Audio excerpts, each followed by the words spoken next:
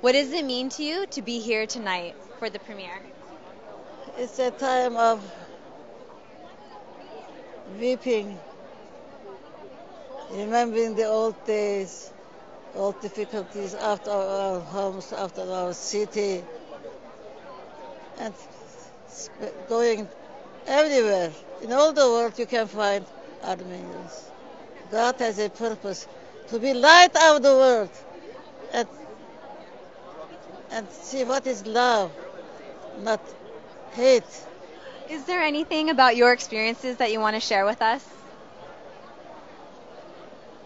I pray for Armenians to be light of the world, to spread the word of God. I love Jesus very much, and I am a praying woman. That's my job, and telling about Him to others, winning souls for Jesus. In heaven there will be no war, no love always, singing, praising God, and being forever and living forever. There is no dying. Do you want to die? I don't want.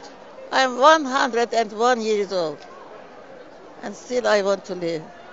You've had a long life.